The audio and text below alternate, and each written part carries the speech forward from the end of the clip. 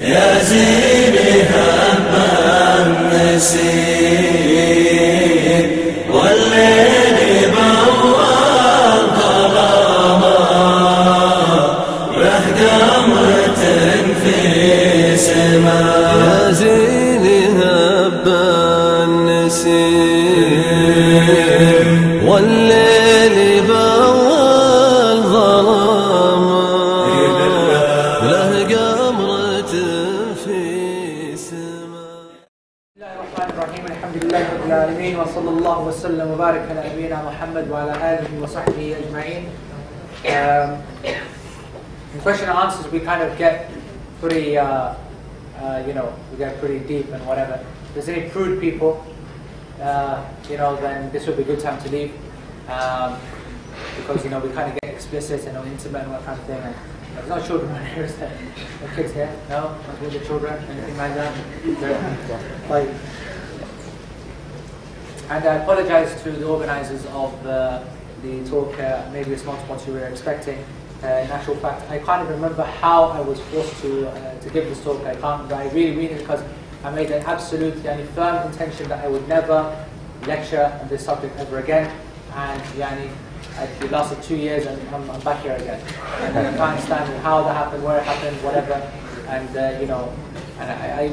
I've gone off this whole lecturing thing because I'm just like you guys. There's no difference.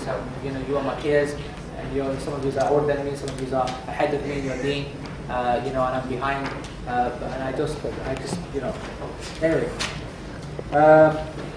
Let's take some of these questions in no particular order or so on. Yeah, it's fine. So, okay.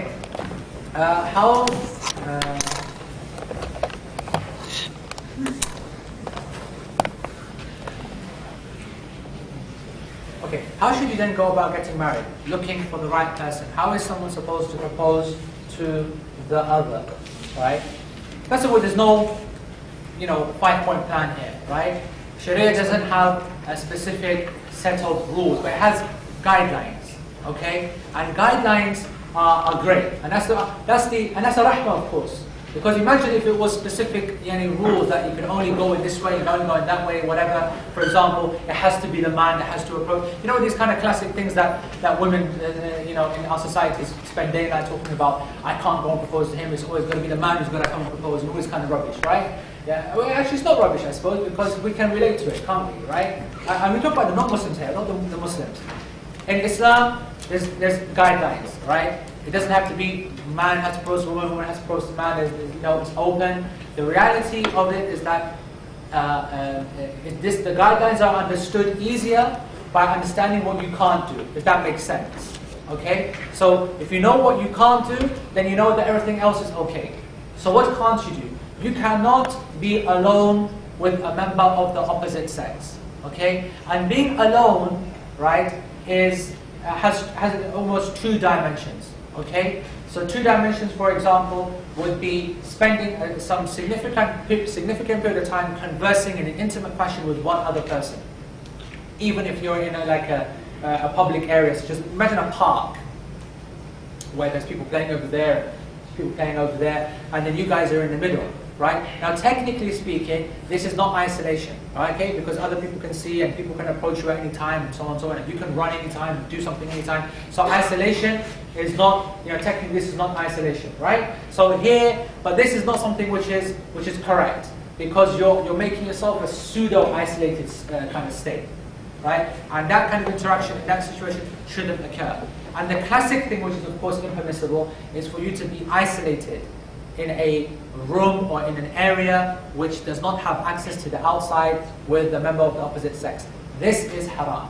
Okay? Likewise, to be continuing discussions via other means with a person that you're not married to, where the discussion goes out of the limits of what is necessary, that is also something which is impermissible. So for example, if you send an email to a sister to say that, yes, I will do this work that you said to me, Jazakallah khair, Assalamu alaikum, that's fine.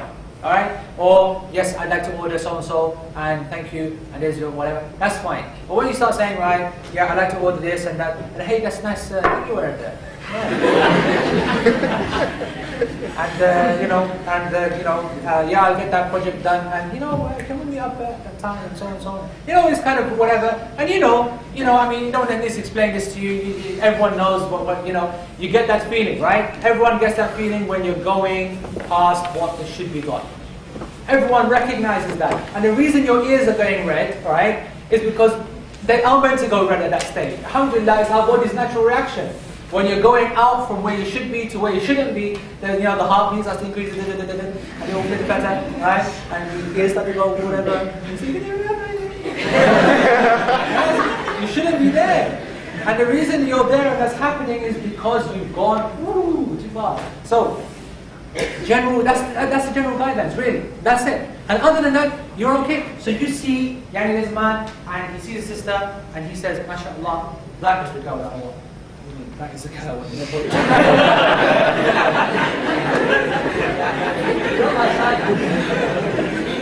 That is the girl that I want. So, what does he do? Then he should either tell another person, for example, his friend whose sister knows her or whatever, or tells his sister himself to go and whatever, or tells another person who's able to convey the message that so-and-so brother is interested in marriage, and can he meet and discuss and see what's happening, and then that will then be arranged through the relevant parties, should be with the permission of parents, especially in the case of a girl. And the best way, of course, and the most noble way, and what was classically the understood way, is that the man approaches the parents. And because sometimes that's unrealistic, because he doesn't know the parents at all, and it's going to be an immediate kind of, kind of thing from the parents. So he goes to an intermediary. So he'll go to maybe an elder in the masjid, or an uncle that knows someone, blah, blah, blah, blah, who then knows the father, and then speaks to them. So that the initial contact comes from someone that the father respects, okay? And that's very, very important. Respect is very, very important. So when a young whippersnapper upstart comes and says, what's happening, then he kind of looks at him and thinks, what? Yeah, and that's also not going to work. But that's the classical way. That's of course in our society. I mean, as a father, whatever, if I saw someone, I had a daughter that wanted to get married, and some guy came to my door from our times, I'd laugh, really. But I mean, back in the day, of course, it was different, right? When men were men, as they used to say, right? So when man comes to the door, it's not just some bloke that's from whatever university, but this is a man who has been in the company of the Prophet ﷺ, who is a person who spends his nights praying, who spends his days fasting, who's gone and fought jihad and sacrificed his time and his wealth and his money, and that was the community. So when man comes to the door, then you open the door and say, come in, my friend. You understand? So that's something which of course is not the case today. So we have to use our own initiative, right? But the last thing that you want to do is to try and contact this girl directly, because that only leads to further problems. That kind of slippery slope kind of problems that at the beginning doesn't seem like anything, a few words, a bit of chit chat, a quick kind of catch a quick conversation, and then down you go. And that's the problem. And in the meantime, of course, if you're because the question also mentions how do you actually get started. What if you don't even have a particular sister that that you've seen? Then you are allowed to look at another woman for the sake of marriage. And likewise, of course, the opposite. So if you're looking to get married, you are allowed to look at women and say, right, I heard this so-and-so or whatever, and I want to find a person who's religious, or I want to find a person who's active, or I want to find a person who's this or whatever, and you put the word out and you're looking around and you find it, and you find the person that you're looking for. Even, the companions, the companions of the Prophet ﷺ, in many authentic narrations, you see even spy on certain women. So just watch out behind them corners, girls, because there's going to be someone looking. Yeah. But like I said, it's not something which is haram, because the intention is solely and only for the case that yes, this girl is potentially someone I want to marry, and it has to be someone who's been specified, not just spy on everyone. Right? We're talking about this is the sister I'm interested in, I just want to just get a clear idea of what's going on. So you might have one or two extra different looks to make sure that everything's okay, and so on. Are married couples allowed to bath and shower together? Yes, they are, absolutely.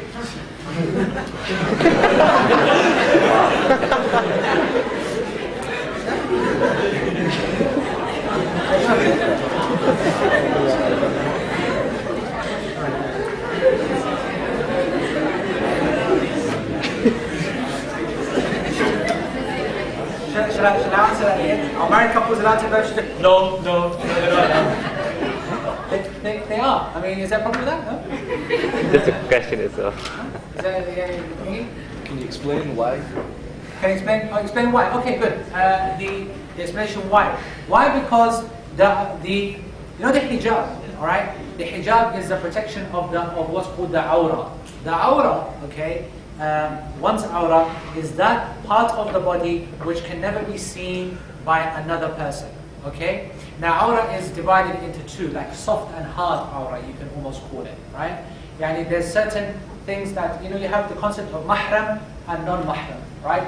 Mahram is that person that you cannot get married to due to either the family link, right? Because he's your father, right? Or because he's your brother, or because he's your son, or because he's your uncle, or whatever, right? So that person's mahram. You are not allowed to get married to that person, okay? And likewise, if you've been breastfed by someone, and then her husband, and so on. So the one becomes mahram either by lineage, or by marriage, which is a detailed thing, we don't want to get into that now, or by breastfeeding, again, detailed, don't want to get into it now. These are the people who you can't get married to. If you can't get married to a person, then it means that you don't have to cover as much of your awra in front of them. So for example, classically, you don't need to cover your hair, you don't need to cover your feet, you don't need to cover your arms or something like that. You can walk around pretty much relaxed in the house, okay? But then for the woman, then you have the hard area, okay, of awra, which is not seen by anyone, okay? Neither other women or neither other mahrams or anything. And that is the private parts and so on, okay? And likewise for the male.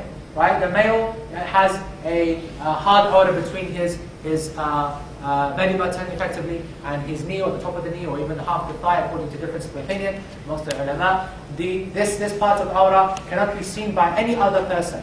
Okay, right? And the exception is for the partner, for the one who is married, because there is no awra between the wife and the husband. There is no awra. That's the reason. Okay. There's no awra, there's nothing hidden between the wife. And if there was, that'd be pretty useless, isn't it? It'd be pretty pointless, you know what I'm saying? What kind of marriage is that? No. So, if you wish to get to know someone before marriage, how should you go about it? Acting in accordance with Sharia law. I think that's covered, yeah? I think that's kind of dealt with. Question. I've been led to believe that you are allowed to interact with the female when absolutely necessary. At university, you cannot last the course without seeking help from females at some stage. But if you don't make friendship, how is this possible? Someone who we regularly meet at uni, for example, and always greet, can be considered a friend. Is this not allowed? I might have just said that the wrong way around.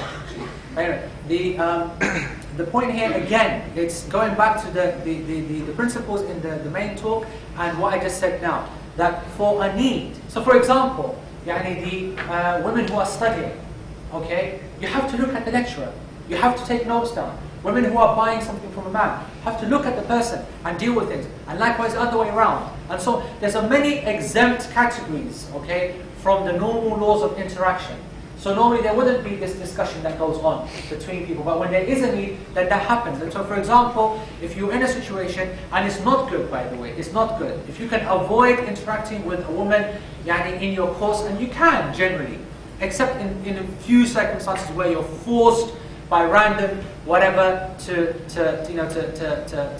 sit with women and so on. I can tell you, I went through university. I went to the best university, Manchester. Okay. I went to Manchester University 4 years, and I can tell you that I don't think that I was forced to maybe I can, in the 3 years or whatever, maybe 5 times I think that I was forced to interact with a woman in terms of group work or anything like that, because pretty much we were given free reign. I don't think things have changed that much.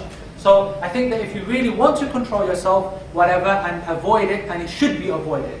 It should be avoided, there's no doubt about that. But if you need to work together for some kind of reason, then that is permissible. That is permissible for a legal reason, you can work together. But I advise you, I only advise you this because I know that it's good for you. I know that it's good for you because it's what the Prophet ﷺ said is good for you. And I've seen it myself, and people have seen it themselves, and you know people, and you know friends, and whatever. Increase the interaction, increase the time. It's an exponential relationship of time together and desire building. You make the graph, it's there. Extra minutes, do it across by minutes. 1 minute, 2 minutes, 3 minutes, just enough few words, whatever. It's like magic, subhanallah. Love, akhi, love. They spend, the Arabs, right, the Muslims, we're the masters, we're the love doctors, by the way.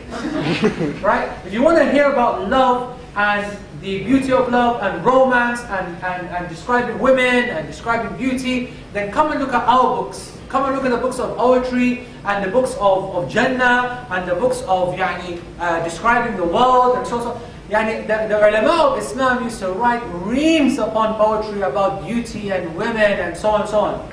So we recognize more than anyone else the power and the addictive nature of love. The addictive nature of the relationship between men and women. Which is why we, as much as humanly possible, decrease the contact in between. Because the Islamic system is not like the Western or the secular system. We don't try and solve a problem after it's occurred. Islamic system always deals with the problem before it occurs. Alright? We absolutely cut off all the possible avenues. So kissing, for example, the reason there's no hadith that says don't kiss. There's no hadith. But it's zina because it is a path to zina. So it's haram. And therefore, the looking, and therefore that becomes haram. And therefore, that which causes you to look more, that becomes haram. And then that which causes you to look even more, the cause of that, i.e. increased contact, that becomes haram. That's how the Sharia operates. It looks at a final goal and it recognizes, right, that's a problem. Is it real? Yes. How are we going to deal with it? Right, we're going to cut off all of the routes and all of the possible paths to that problem. That is how Sharia deals with it. So therefore, only you as an individual will be able to know what you're doing is dodgy, what you're doing is too far, what you're doing is going beyond the limits. That's why the Prophet ﷺ said in a hadith that take fatwa, istafti qalbak, take fatwa from your heart. You're in a situation, ask your heart, because you know, and I know you know, because I know, everyone knows, it's human nature, when you are getting into somewhere where you shouldn't be going. Now, how would you advise young people to go about finding spouses, especially if parents expect you or don't mind you finding your own partner and keeping it halal, of course?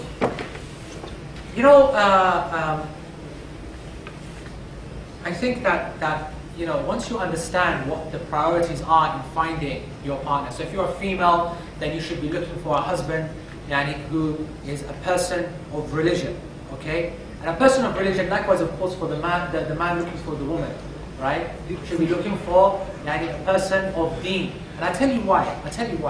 Because a person can be beautiful, and a person can be rich, and a person can be from a very noble family, but if the deen is not good, then the relationship is going to be on rocky grounds. Why? Because you want to progress, don't you? That's the whole aim in life, that you want to progress in your religion. Because when you get married, I can tell you this, the Islamic work, right, or my effectiveness in Islamic work and anything that I've been able to study and do, although from one point of view it became difficult when I got married in terms of seeking knowledge, because that you need to really do very quickly and put a lot of hours in and spend a lot of time to, by yourself and so on. That other things from my Islamic obligations and Islamic work became so incredibly easier when I got married. Okay, so incredibly easy to know that I had a system, that I had the security of being able to come home and making sure that things were okay and that things were solid for me to be able to refer back in the day, and all of the classic benefits that one person takes from stability. A marriage is stability. A marriage is an opportunity for you to do what is most beneficial for you. So therefore, if you don't have that respect between the two people, and that respect between the two people is not going to come because you're good looking, or because you're wealthy, or because you're whatever, but it's because the woman recognizes that the Prophet ﷺ has commanded her to obey her husband. And likewise the other way around. The Prophet ﷺ has commanded, the Prophet ﷺ said, خَيْرُكُمْ خَيْرُ أَهْلِكُمْ. The best of you are those who are best to their families. So the Prophet ﷺ made it very, very clear. The best of you are those who are best to their families. Another narration, the best of you are خَيْرُ لِنِسَائِكُمْ. The best of you are those who are best to your women. So the Prophet ﷺ has made it very, very clear how the man should treat and act with the woman. And so when one knows this from the deen and respects the deen, then they're going to make everything so easy for you. They're going to give you what you wish, what you want, yani making you happy all the time is going to become an act of religious worship for that person.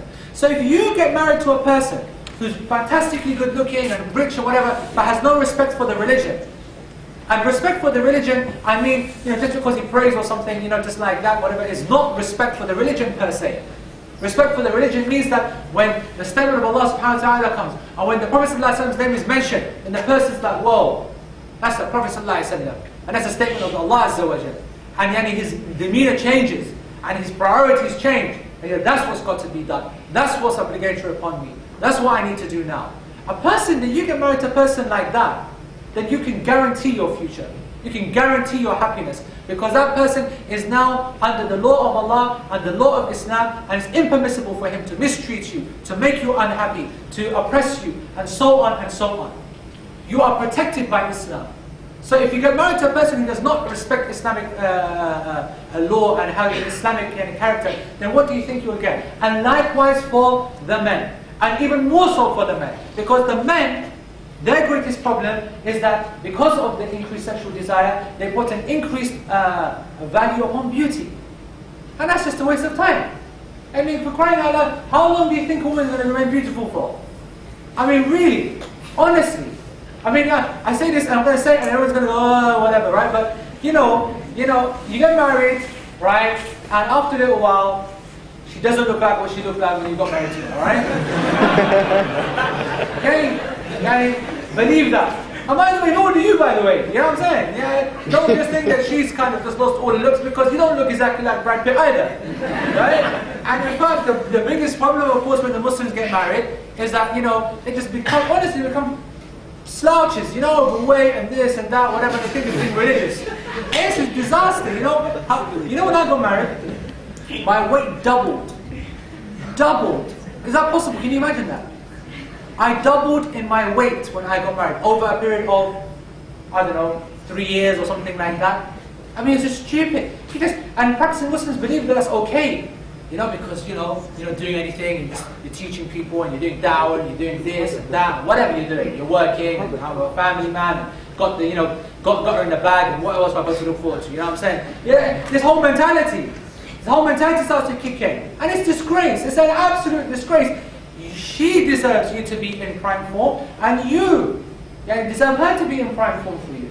But even that, attraction and maintaining a continual attraction has its own wisdoms and has its own limits. Don't think that beauty is the... Let me tell you something. The majority of people who are still married today is not because the other person's beautiful. Do you believe that? If you don't believe that, you better believe that. You think that there's not more beautiful women out there than my wife? You don't think that my wife thinks there's more beautiful men out there than I am? But the reason that we're together is not because of beauty. And that's what people misunderstand. That's why they say love blinds. Because it just takes over the mind, takes over the heart, and your senses just start to just lose their priorities, start to lose the reality. I mean, how stupid can a person be when they think that beauty is going to be some incredibly amazing concept that's going to keep you fixed and hooked for the next 50 years? I mean, what world are you on? I mean, what is wrong with the people who believe like that, think like that? I mean, does anyone need any further proof? Look at your parents for crying out loud. You know what I'm saying?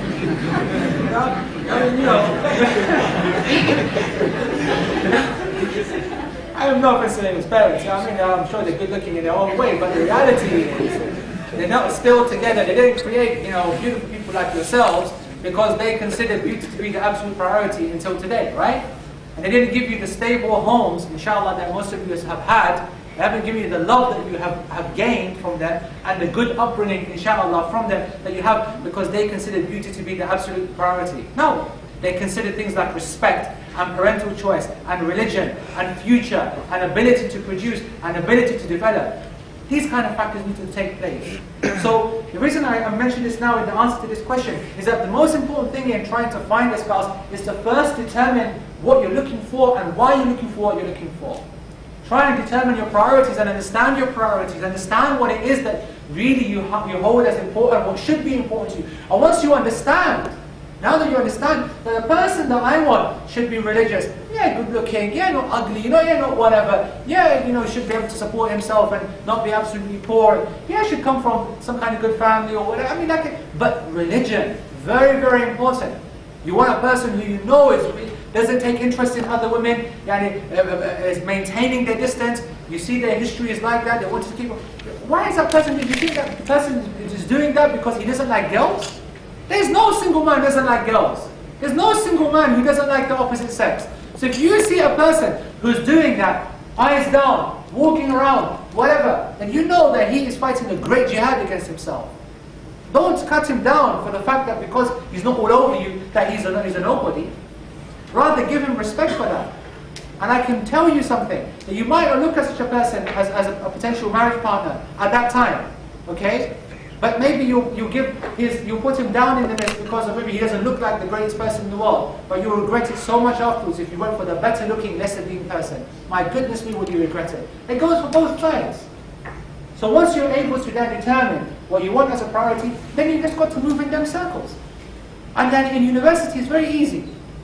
Then you're moving in circles of Islamic work and Islamic dawah and the masjid and so on and so on. And once you're in that circle of learning and conferences and talks and whatever, and you recognize that only the people that have some interest in their religion are going to have interest in these things. Or by word of mouth, you know that so-and-so started practicing, and so-and-so's been practicing, and so-and-so prays, and so-and-so studies, and so-and-so writes, whatever. Then you know, yeah, that's the kind of person that I'm interested in. And then you start making inquiries, and that is how you find the kind of person, the spouse that you are looking for. The scholars who did not get married for the sake of talab al-ilm, for seeking knowledge, are they guilty of not following the sunnah, i.e. deliberately turning away from the sunnah? I am talking not about ulama like Ibn Taymiyyah and Al-Nawawi, who had slave girls, but like Sheikh Yunus al-Junpuri, I don't know, from Saharanpur, who is a muhaddith. Also Sheikh Abu Ghudda wrote a book on some of these scholars, yet it has been refuted by one of the Saudis. Is this allowed or recommended? I don't know of the refutation of Sheikh Abu Ghudda, was one of my favorite scholars actually. First of all, I don't know how easily we can determine and make the difference between certain scholars not getting married and other scholars different times not getting married and so on and so on. Okay, let me tell you something. There are people, right? If you don't move in these circles, then it's difficult. I'm assuming that I don't know who wrote this. If it's a sister, then it'll be very difficult for her to understand. If it's a brother, less difficult, but still difficult if they don't study ilm. Okay. Talab al-ilm, when you start getting into studying serious knowledge, right? I mean, we're talking serious, just serious knowledge. We're not going to get into details, right? It is like a drug. It's like a drug. I mean, I'm a nobody, really I am, okay? I'm a very, very small student of knowledge. But I know that if I didn't have responsibilities of children and work and kids and whatnot, then all I'd want to do is to read books all day, every day, and just someone come and feed me water and drink and that's it, and food and that's it. Really. I wouldn't want to look at anything else, whatnot. I mean, that's what I think, I suppose. I mean, obviously I'd probably collapse after a little while, wanting, my desires to be mad food and sexual and this and that, whatever. I mean, obviously. But the reality is that me at this level, I can see, I've tasted, I'm a nobody, as I said. I've tasted the addictiveness of knowledge and the izzah of knowledge, the respect that one gains with knowledge internally and externally. Then you now lift that up to that level up there of the ulama, the leaders of this religion, the guides of this religion, who take upon themselves the responsibility that Allah subhanahu wa ta'ala has praised them for specifically in the Quran. Allah subhanahu wa ta'ala raises the people of knowledge by grades, by rank, by status. These people have a massively increased responsibility and an increased reward and honor. And at the same time, not only do they have this great reward on offer, but they really are addicted to studying. And they recognize that to look after a wife, and look after children, and look after this and that will really be a burden, and a problem, and something that will keep them from actually progressing.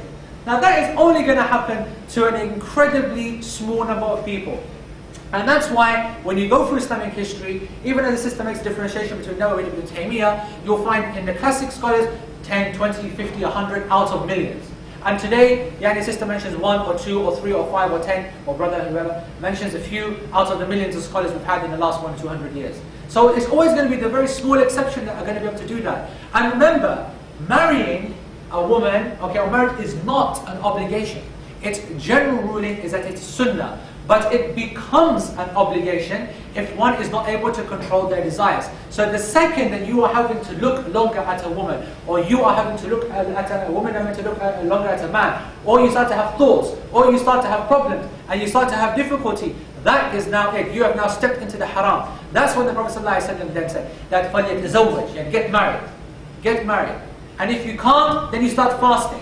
Because once that happens, you have to get married now. Now it becomes an obligation. And if you can't, it's an obligation to start fasting according to the majority of the scholars. An obligation to start fasting. Once you have that problem, you can't control yourself, your taqwa, your iman can't control it, you can't get married, you have to start fasting. So therefore, the reality, the reasons are clear. They wanted to develop their religion, they wanted to save their religion, they wanted to develop themselves, and that drug of knowledge took over. But that's an incredibly small minority, which cannot be used for any basis of evidence or used as any example for anyone else. Because the example of the sunnah is for the example of the majority of people. And the Prophet ﷺ is khairun nas, of course, in that. You said it is best to get married ASAP, but don't you think there's a maturity level that needs to be reached first, and some learning about the responsibility of marriage, i.e. not to be taken lightly? I agree. I fully agree. And our problem, of course, is that we have ages and ages that have been narrated to us from the Sunnah, when, as I said, the women were very young, but they were women, and men were very young, but they were men, right? And that is, of course, different. They had taken on responsibility of serving for the home and bringing up people, and had gone and done business and fought and so on, whereas the women had been, getting married and seen life and tough and so on. And you've seen that if you go back to your own countries, whether it's India, Pakistan, or Africa, or other countries, you've seen in your villages young girls that you couldn't imagine someone from here who's at 10 years old playing with their teddy bear and not being able to do anything, whereas over there a 10-year-old is fully looking after children, going out and working in the houses and cleaning and sweeping and looking after all the affairs in the home. And in fact, in the Muslim countries, the younger girls in the practicing households, it's the younger girls that are maintained in the house to run all the house affairs. Why? Because they trust them, they're good at it, and they are too young to be considered to be a fitna for the owner of the house. Okay, so that there's not a mahram problem. So why do you think that they use the animal? Because they are so mature. That's why. And naturally, we're in a society where immaturity is the norm, not maturity. The men are just a joke, right? I mean, you look at the times now, we look at ourselves, a joke. The women, you can't call them women, it's just a joke again as well. When you're comparing it, I mean, it's a reality. It's not picking anyone. I'm also part of the men, so I come under that thing. And the women, you've got to accept it. Compare yourself to the abilities of your mothers, and then think about comparing yourself to some great-great-grandparents and your development at the age that you're in. And there's no comparison. The maturity levels aren't there. It's all about exposure. We've been brought up in cotton wool in this society. We've been grown up in such a privileged position. It's just incredible. I mean, you heard in the news today, right? That they're worrying about 25, that children are going to be soon having 25 immunizations or vaccines. Okay, 25. And then I got to work today and I opened up the drug alert kind of thing, and I saw it there in front of my eyes. A new meningitis C vaccine, a new pneumococcal vaccine, a new this vaccine, new that vaccine. Does your mind in? This is covered, diphtheria is covered, XY is covered, XY. And you know what was really interesting is I went on to read the statement of Liam Donaldson, who's the chief medical officer or whatever, and he found a really pertinent point. He said, we're introducing this, and despite the concerns and the worries of certain groups of people, we are introducing this to ensure that our children have the best possible start in life. And that's praiseworthy and is good, but that super protection has caused this kind of, this child mentality that sticks with us until 15, 20, 25 years old. You couldn't trust a person at 20 years old to go and run the house and business and so on. Is that the reality or not? And so when you recognize that there is immaturity, then yes, maybe you do need to slow down and say, well, I'm not mature enough, or the other person's potentially not mature enough, and so therefore then you have to then take other measures. You have to then start to control your desires more, or you have to start fasting more. That's just the reality. Maturity is important. It is important, but that does not mean that we should just write off getting married young. And that does not mean that those who get married young the marriage is necessarily written off. Because that's not the case either. Because many times, young people who are immature get married and they become mature very, very quickly. And there's khair in that. And Sharia does not somehow write that off as a possibility. It does not write it off as a possibility. And in fact, marriage and the marital relationship and the marital responsibilities make a person more mature, and it brings maturity to a person quicker than any other process. Quicker than any other process. So you shouldn't just write off the fact that, yeah, people are immature, they laugh a lot, joke a lot, and so on and so on. You know, you shouldn't get married because it's immature. No. Find a person who's good, that you see the good in them, man and woman, and then get married to them. Because that marriage in itself is what completes half the deen. And that completing half the deen is like completing half the maturity. Because only an immature person has half a religion. Because religion is all about maturity. That's why the Prophet ﷺ said that half of your iman is completed, half your religion is completed. That's the whole link to that. Maturity in itself is found in taking the responsibility as a husband, as a breadwinner, as a father, as the one who has to now deal with new rulings and to protect his wife and her rights and her issues and so on and so on. Okay, I'm going to take these remaining questions very, very quickly. About the friends topic, when you said you can't have friends that is the opposite sex, how do one interact with each other, especially in university, without being friends or friendly? I mean, obviously, with the opposite sex, I really don't believe that no one, you need to have a friend from the opposite sex. Giving salam, alaikum salam, that's fine. But really, is there a need for us to be friendly, loose with the other people? And I'm not even being loose as in being blasé with the rest of the people. I just mean, is there any real need to develop any sort of relationship with the opposite sex other than what is necessary? There isn't. I mean, if there is, then tell me if I'm wrong. Really. I mean, write again and, say, I challenge you at the top, so then I pick it up. Yeah? Because I just can't see it. I mean, I could be wrong. I really could be. But I mean, we maintain a civil relationship. You don't abuse the other person. You just, you ask how you are or whatever. Then that's fine, and in the scheme of things. But as I said, your heart knows. You do know. You're a very good judge of your own character and a very good judge of your own behavior because you know what you can't do. You know when things are getting dangerous because, as I said, don't really do that whole thing again, when it happens to the body and all that kind of thing, because I've just done it once and did a bestie of myself, right? You know when you start to get that feeling that you're going into the forbidden area, right? You know that things are getting just a bit too cushy, yeah? What if you marry with two people? What if you marry with two people not really in deen? Then one of you comes into his deen, but the other is not as willing. What do you do? I mean, I'm assuming that two people get married, and one starts practicing and the other one doesn't, right? Or hasn't. This point is a real major problem of our time. A real major problem of our time. And what the main cause?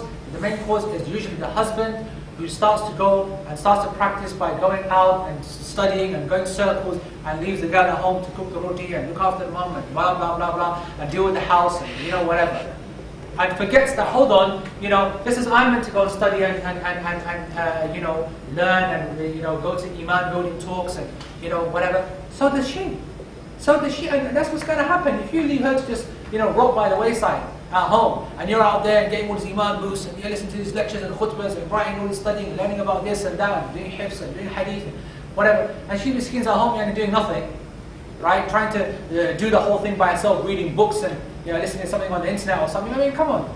So it happens a lot. Unfortunately, I mean, I can think of just straight away 3 divorces in the last whatever, due to a person who's really practicing, the man, and the woman, miskin, she's not practicing. I mean, you can't blame the religion and the husband totally for a woman not practicing, but you can see how it happened if they started off at the same time.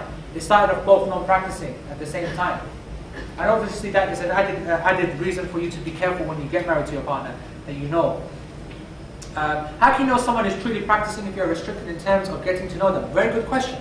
Very good question. And that's why you need to have a very solid approach to the meetings that you have. And you can have as many as you wish, as long as it's done in the correct way, with the parents there, with other people there. Ask the questions that matter.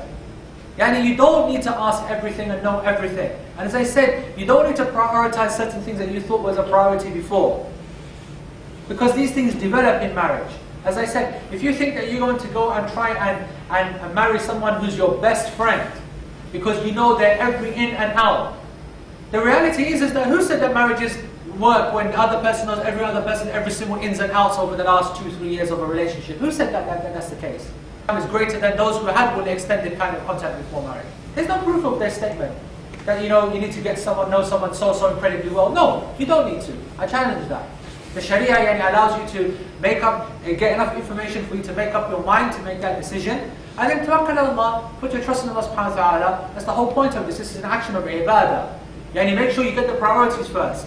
Make sure you try and find the priorities. And you look at the person and you seek advice, you seek people. Obviously, you just can't rely upon your own ability to see something. Take advice, speak to their friends, get other people to give you opinions upon these people or the families, and get other people involved. And as you normally would do for any important decision. Everyone knows that when you want to make an important decision, you will research, you will find out certain opinions. You go to whatever. This is maybe slightly random, but why is it that a girl may not go to university away from home, i.e. like away from home? The specific hukam upon a woman traveling, okay, comes under the general precept in Sharia to try and protect the honor of the woman, okay, and because the woman, especially in a society like today, and even back in the day, a woman by herself is seen as vulnerable. I don't think it needs to be proved to anyone, and the Sharia requires that Islam takes the izzah of the woman, whether our own women, married, whatever, or just any Muslim woman, Muslimah from the Ummah, incredibly seriously. For us, every single Muslimah on the street, whatever her level of practicing or whatnot, is like she should be regarded like our sister, like our real sister. Okay? So anything that threatens her safety or puts her at any form of risk, and remember, she is at risk. Not sometimes an obvious risk, of this being attacked, but she's at risk due to her certain inclinations, her certain weakness in emotion, her desires or her easiness, for example, to be persuaded in certain ideas, her easiness, for example, or her increased gullibility in falling for someone. And that's a fact. This is not things that I can just, this is not the joking part, this is the serious part, right? That women themselves, okay, when they fall in love, it happens often easier than the man and deeper than the man. And that means she's at risk. And she's out there in a situation where people can take advantage of her. And if the women are now thinking, how patronizing and how whatever, then now, I'm sorry, but that's just the reality. If you can't accept that, then fine. Sharia says that.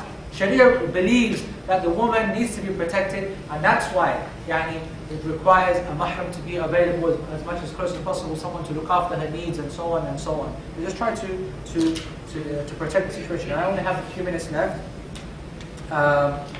What's the Islamic ruling of jokes, and is it allowed to shave the beards in Islam? The Islamic ruling of joking is allowed as long as you don't go and do the filthy and haram and all that kind of thing. And as for the shaving beards in Islam, of course, haram. The shaving of a beard is haram, okay, for the man, right? For the woman it's good, but you've got to shave your beard.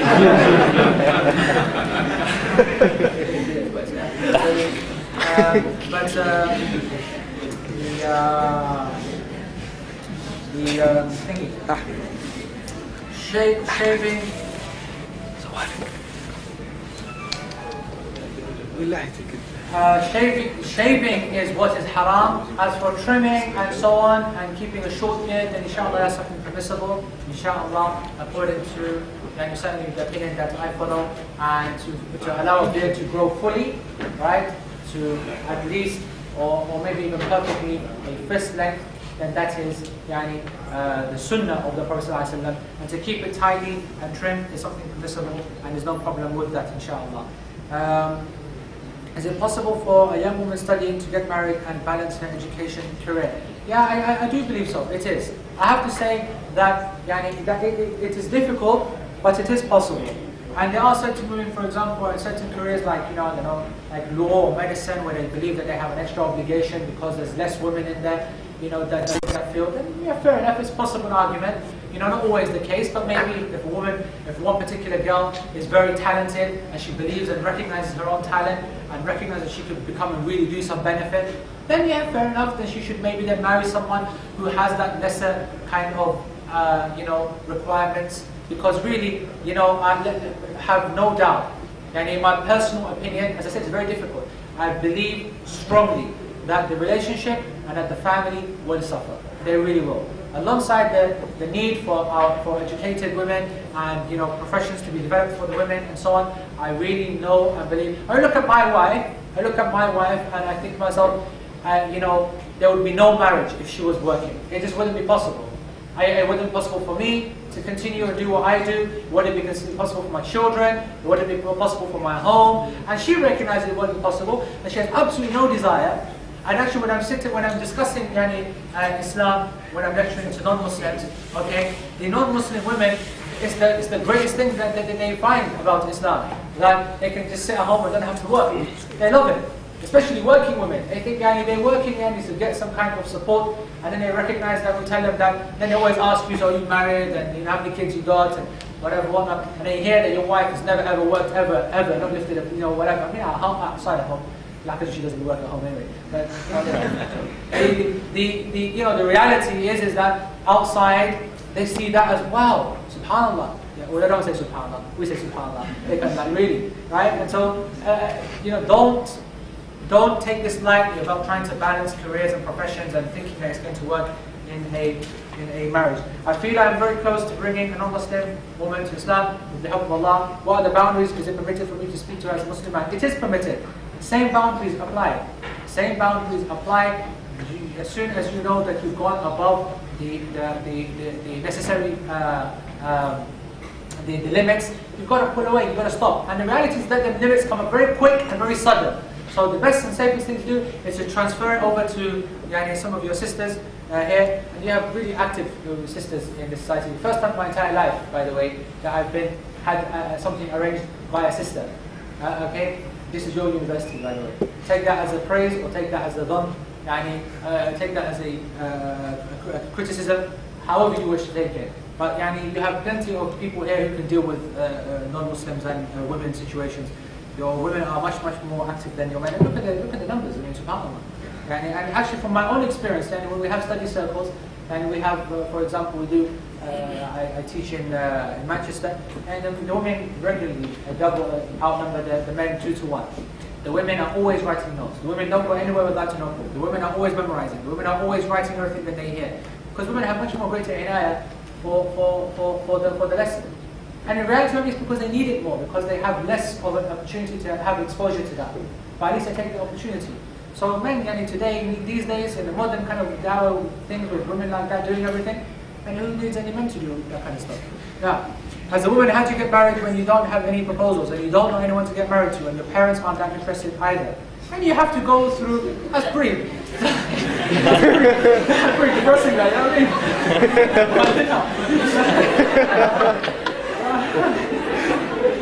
I don't think that's the case. I don't think that's the case with any Muslim woman. Really, I don't. SubhanAllah. And if you're this woman, come speak to me. Come speak to me. Okay, I mean that. If you really think that you're in this situation, come speak to me. I'll find you a husband. Don't swear.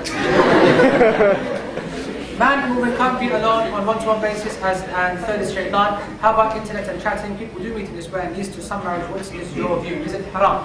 My view is that it is one of those interactions that has its necessity, limits, like every other interaction, whether speaking or whether on the phone or whether internet. Change the mode, it's all the same. You maintain a certain limit, and then you will know once you've gone too far. Some of you have seen I don't promote. I don't promote too much use of the website. I have my own, and there's many people who have their own, and I'm not into promoting sites, so I won't even tell you about that. But there is one site that I've seen that has a very funny cartoon of a mock MSN conversation between men and the women, practicing, of course. And I like it because it's so true, because that's what happens in universities. the men and women who are practicing think that somehow they're God's gift to Islam and Islamic society, and they're not going to come under no kind of fitna or any kind of problem, right? And so the conversation always in these cartoons always start off with the sister Nadia and brother Abdul kind of thing, right? And it's just Assalamu alaikum, salam, and did you do this work? And within 2-3 lines, it's gone right over to, hey, you look really nice. And, it's very, very funny, and you'll find that on the internet. You'll find it in all of these forums. I'm sure that your own websites will have some links to it as well. If you just see the cartoons, it just illustrates how easily it happens. I mean, that's done in a very funny way, but in a realistic way, it's true. MSN and these kind of things, and these chat systems, whatnot. It's just like every other mode of communication. Really, it's just you've got to control yourself. So, what advice would you give to young Muslims who are not in a position to marry but want to? Fasting is a solution, yes, but its effects may not last. Wallahi, that's a good question as well, to be honest. A person has to have more control of oneself, because fasting is meant to be the absolute end. Because a man to be fasting continuously is something difficult, realistically. I mean, it's something which is difficult, especially in our country. I mean, everyone's been enjoying short days and whatever, fasting and relaxing, and early finishes, late starts, whatever. Imagine having to fast continuously throughout the summer, where we don't even know when Fajr is starting, we don't even know when Maghrib's ending, we don't even know what's happening. The day starts at God knows what time, and 9, 10 o'clock, and the sun still hasn't set, and we're still worrying what's going to happen when fasting comes around again at that time. And it is a difficult thing, and one has to try and believe that the fast on a continual basis is the last kind of option.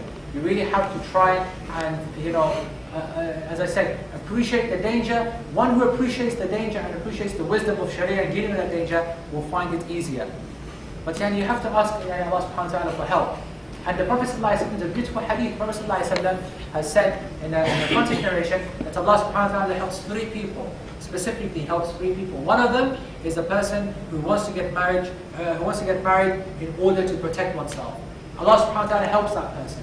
So you've got to make yourself sincere to Allah subhanahu wa ta'ala, and use the wasa'il, the means and modes to get closer to Allah subhanahu wa ta'ala in order to achieve that aim. And you will be helped from places that you have not even considered, you've never thought of. The help will come from Allah subhanahu wa ta'ala. Maybe you'll be put in a position to get married, and then end the story. Maybe Allah subhanahu wa ta'ala will make things easy for you, and then you'll get some help. And to finish off, is there maybe a question? Right, okay. Introduced marriages, talking over the phone for several months before marriage, is this sinful?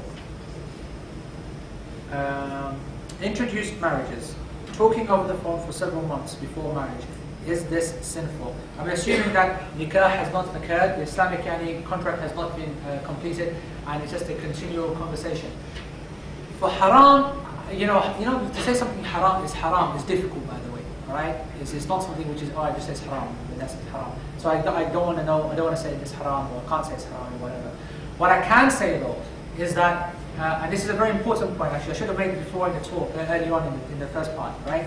That, in this situation, this constant contact with the idea that you're going to get married, but you don't have any guarantee of that marriage, and before marriage. The reason why that's a problem is because, commonly, something happens and the situation splits up. Or something happens from externally that causes the whole thing to end. And that's fine, because you haven't done nikah, right? In a normal classic situation, if you'd had the basic level of interaction, the 2 parties were happy, and then you step back and just look forward to the day of walima and getting together and enjoying your first night and so on and so on. That model compared to this one, where you've met up, you're happy now, potentially you're going to get married. One group of parents are saying, yeah, whatever. Another group is saying, no, we won't have to finish the degree. Another one saying, blah, blah. And then so then it gets pushed down from a year and a half or 2. And you guys are constantly in conversation. You're saying, no, we're not going to meet up because that's haram, but we're going to at least keep in contact, email, and so on, so on, so on. When you keep this contact, right? Well, you shouldn't be. This is what I'm advising, you shouldn't be. Well, obviously what happens? The desire grows, the love grows, the attraction grows, the friendship grows, right? Now, you're not married, right? Technically, you're nothing. You're 2 prospective, people who are going to get married. and someone comes and the parents decide X and decides Y, and you can think of your own reason. Put your own reason in this gap, okay? I can tell you that in the last couple of years, I don't know, 3, 4, 5 cases I can specifically remember of people that were in this exact situation. The parents then decided not to let the marriage go ahead.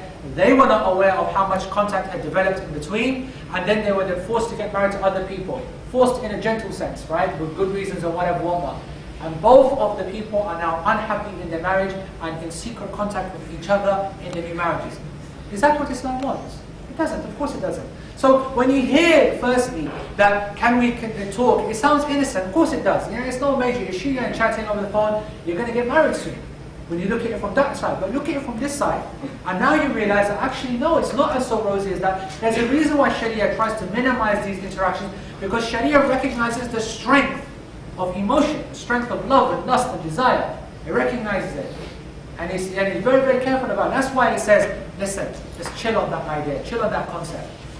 And that's why we try and keep these things separate, so that love doesn't develop, so that you are able then, as soon as you're able to come in, you're able to then walk away as well without ramifications. So if you don't, not only you ruin your own and fall into the haram, you ruin one miskin woman who's just got married, you ruin other miskin marriage, you ruin other parents' ideas, and it's destruction. That's why I said before, being selfish and not being able to control oneself is a destruction to yourself and a destruction to the rest of society as well. That's why people have to understand their responsibilities. Please could you explain this with regards to the caste system many parents hold?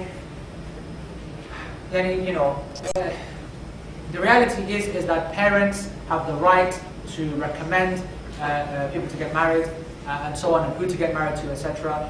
But the reality is that they can't force you. They can't force you into that situation, and I want to say that not all the time is their recommendation a bad one. I'll say that. Don't give the parents some credit. I know that a lot of the time they really mess things up, right? But a lot of the time they're looking out for some benefits that you're not seeing due to your immaturity or due to your inexperience, whatever, that they've seen. Okay? But for a person to be religiously, racially kind of, flippant about he's of that caste and he's of that's haram, of course. You can't get married to him because he's a Gujarati, you can't get married to him because he's Pakistani, or you can't get married to him because he's a Bengali or whatever. That's just bakwas, isn't it, really? Of course, no space for that in the Sharia. There's a few other questions, which unfortunately I don't think there's any time left, and I'm tired, to be honest. My throat is hurting. Barakallahu feek. And like I said, I asked you to forgive me for the fractured nature of the talk, because I wasn't looking forward to coming. I really didn't want to do it. And but anyway, it was really nice to see you all. Barakallahu feek. I've taken out 2 hours of your time, or 2.5 hours of your time. So barakallahu feek for that. May Allah subhanahu wa ta'ala reward you. May Allah subhanahu wa ta'ala help us in our battle. And really it's a battle. To maintain our chastity and to maintain our izzah and our purity in these difficult times. نسأل الله اللهم أعنا على ذكرك وشكرك وحسن عبادتك واحفظنا في هذه الفتن في هذا الزمن. نسأل الله أن يتقبل منا صالح الأعمال وأن يتوفقنا إلى ما يحب ويرضى. وصلى الله وسلم وبارك على نبينا محمد وعلى آله وصحبه وسلم أجمعين. بارك الله فيكم. السلام عليكم ورحمة الله.